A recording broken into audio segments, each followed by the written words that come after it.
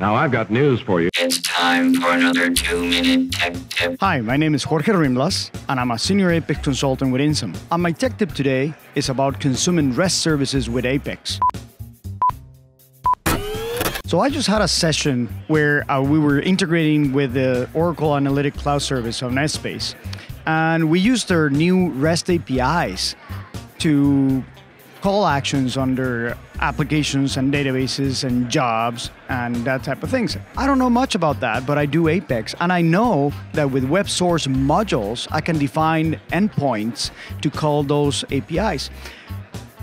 They're very impressive because you can do gets to get data, of course, but you can also do puts and posts and deletes, and you can pass all sorts of information defined via templates. The way to parameterize your parameters on those calls are very flexible. They can be in cookie values, they can be in the URL, they can be query strings, and so on. And we can map them to items in Apex or static values or get the values from somewhere else. And the implementation was so quick, we were able to build some prototype right in the session within 10 minutes. Now, if you actually need to do something more programmatic, then you have the Apex exec package. That package is part of the magic that makes this happen, and it can be called by defining a web source module, and then you can use the Apex exec and you can define parameters and also do gets, puts, posts, and gets.